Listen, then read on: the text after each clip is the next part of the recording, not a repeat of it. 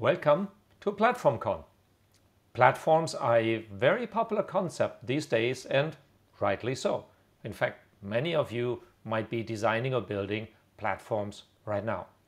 But as architects, we should also look behind what makes platforms so special and what we need to keep in mind as we're building platforms. My name is Gregor. I am an enterprise strategist with Amazon Web Services. I'm also an architect who is interested in platforms, and I also like to write books, and I'm currently writing one on platform strategy. So when we look at platforms, the picture that often comes to mind looks as follows. We have some sort of common set of components where all the generic stuff, all the common stuff goes, and on top we have all the things that are unique. And while this looks interesting in theory, we can guess that there's a lot more behind it. So let's dive in. Well, first of all, the idea of platforms isn't entirely new. We have many great examples where platform architectures have transformed entire industries. One of those industries is the automotive industry, where there's a lot of engineering going on. At Amazon, we call this the undifferentiated heavy lifting that's going on in engine, transmission, emissions regulation, anti-lock brakes, all these amazing things that make cars efficient and safe, but that the customer actually doesn't see. The customer sees the color of the interior, how nicely the doors close, and how comfortable the seats are. So the automotive industry many decades ago has realized that, hey, we can do this heavy-duty engineering under the covers once, and then we can put different hats on this base platform and sell this to different customers, to different target segments. This concept has been enormously successful to the extent that Volkswagen Group, for example, builds models ranging from an Audi A4 to a Bentley Bentayga onto the same platform. So we should be able to do the same in software, but as we embark on this journey, we need to understand what are the mechanisms behind here that make this work, or that could also present pitfalls. Now, the magic of platforms is that platforms standardize. But usually we associate standards with taking freedom and flexibility away, right? The standard says you got to do it this way. If you want to do it and do another way, right, that is against the standard. But there's a different kind of standard, a standard that actually boosts innovation. And I have two fantastic examples. A great lesson about standards stems from Baltimore, 1904, almost 120 years ago, where the city of Baltimore burned down in a giant fire. Fire codes weren't exactly what they are those days. Now, as you would imagine, the firemen from all the surrounding towns would come to help. But in the end, they couldn't do much except stand idle and watch the town burn down because their hoses wouldn't fit on Baltimore's fire hydrants. There was no standard for couplings and fittings for fire hoses. Now that sad lesson has taken hold, and since then there is a Baltimore standard for fire hydrants and hoses to make sure that any fire truck can in fact connect to any fire hydrant, and that's a very useful standard. Likewise, one of the earliest ISO, the International Standard Organization standards, is the metric screw, and that makes sure that if you connect one piece to another, you can take any piece as long as it conforms to the standard and they will connect.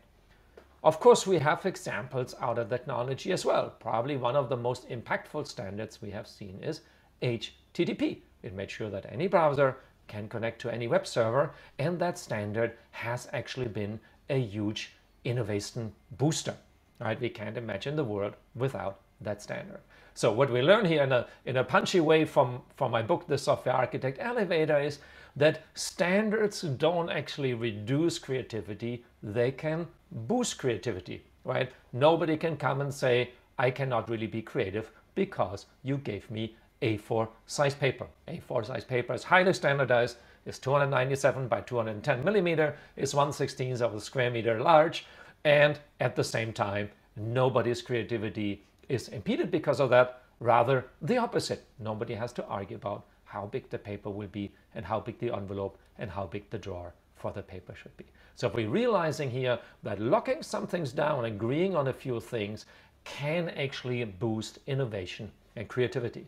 And platforms are right in the center of this. So my favorite quote here is from Peter from ThoughtWorks, who says, platforms are really a way to centralize expertise. You don't need to reinvent the wheel umpteen times. You do this once and you do it right, but you do not centralize innovation. You leave that to the teams who are closest to the customer and have the best ideas, and they will build on top of this common platform. So you might say, sounds great, right? I want one of these platforms, but as always in architecture, there are some words of caution. Not everything that's a common layer underneath actually makes a platform as appealing as this picture sounds. Looks. So if we learn anything about architecture, the interesting things are always between the boxes, and the same is true for platforms. What makes a platform successful is very much how do the little blue boxes interact with the large orange box. Platforms need to have low friction. You cannot force anyone to get on your platform. If you try, they will find other ways to get their work done. And you know what? They probably should. They have work to do. Platforms are not black boxes. People depend on the platform, so they need to have some insight into what's going on inside the platform, and if there's a problem, they need to be able to tell if it's them or if it's in the base platform. So good platforms are transparent. And largely, transport platforms, even though they have a certain kind of magic, they cannot solve all problems. It's a shared responsibility between the people who use the platform and the people who build the platform. AWS is a great example. AWS can do amazing things, but if you build a horribly insecure, brittle, non-scaling, monolithic application, the platform itself cannot fix that for you. You should build applications that take advantage of the platform and work hand in hand, and that's when you get the magic.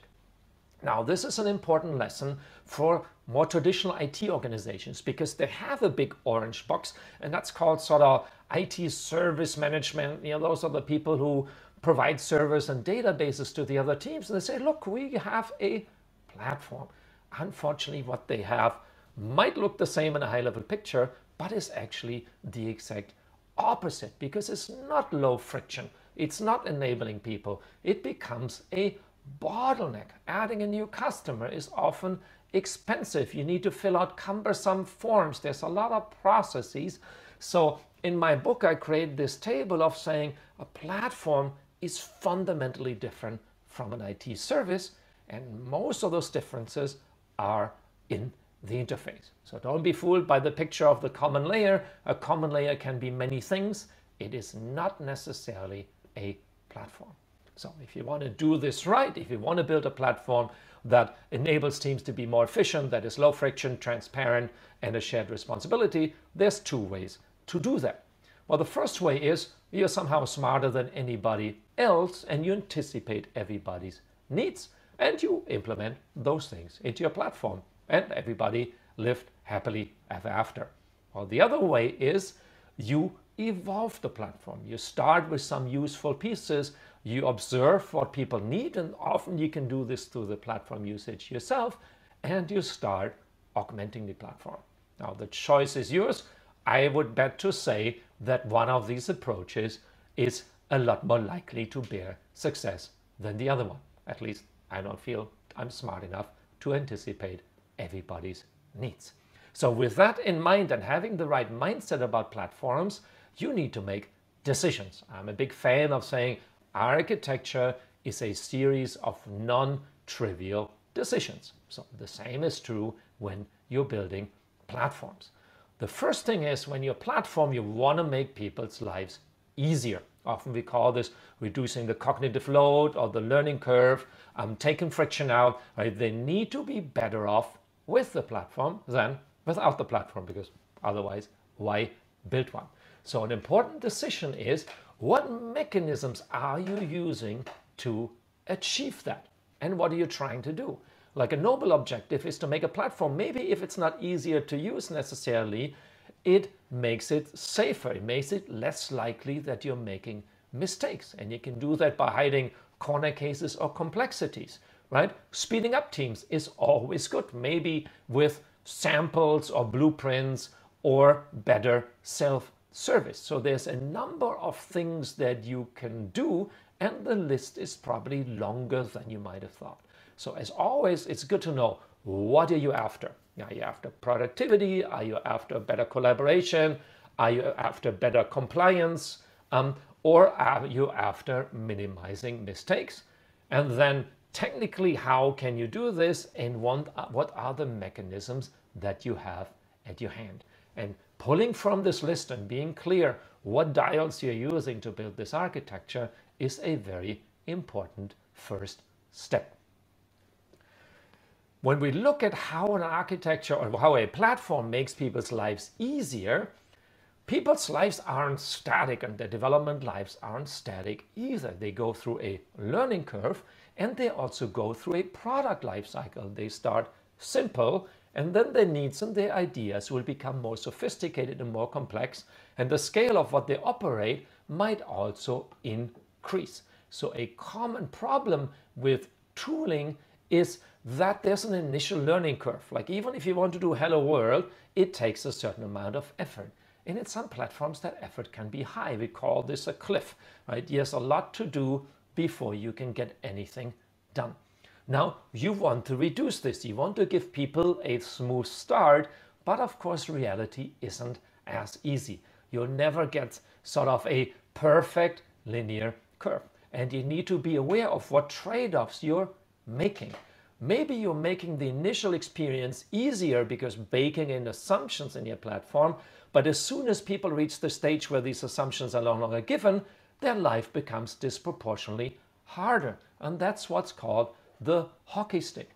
Or your platform might have different ways of doing things, and that's better than the hockey stick, so they can shift from using one service to another service, but in between there's a gear shift. They need to learn new things. So having a clear view of where your platform makes your users' lives easier and what that shape looks like over the lifetime is a great exercise at the beginning of building a platform. Now, in almost all cases, you're not going to build a platform in isolation. You're going to build it on top of a base platform. AWS is one of those great base platforms. But now you need to be aware the base platforms aren't static either. They also grow. So another important decision to make is, what will you do with your platform when the base platform grows? And again, there's two schools of thoughts. You can leave your platform the same because you invested all this kind of money, and we call this a sinking platform as the water level rises, right? It might be justified from investment, but really you're sort of duplicating things that are now in the base platform. Or you build a floating platform where when the base platform gains the capabilities that you have built, you say, oh, perfect, I don't need my part anymore. I can let the base platform handle that, and I innovate further on top. I build new things. Now, both are sensible choices, and it's very important to make this clear upfront with your stakeholders. If you're building a floating platform, they need to be prepared that you will be throwing things away as soon as the base platform has the same capabilities. And so it's like a submarine and a boat. And a last decision to be made around platforms is, how do the parts of your platform interact? And the metaphor I like to use is fruit salad versus fruit basket. In a fruit basket, the pieces are fairly self-contained. The value of the platform is just there in one basket. And that is good, but that's not the full strength of the platform. A fruit salad achieves more. It has the right proportion of fruit in bite-sized pieces.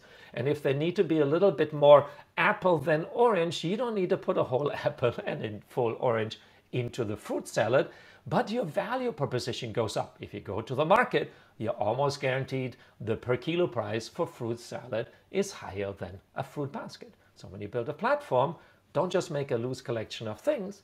Think about how you can make a fruit salad and enable new use cases. like a picnic. Much easier to do with a fruit salad as opposed to a fruit basket. So this as a little teaser of what's behind the magic of platform, but also the thinking behind building platforms. I invite you to have a sneak peek at the book that I'm writing. It's on leanpub/platform strategy. You can register there. We also have a small extract of that in your digital goodie basket. And of course, I encourage you to take part in our live Slack channel and ask any questions you might have. Thank you so much and enjoy the rest of the conference.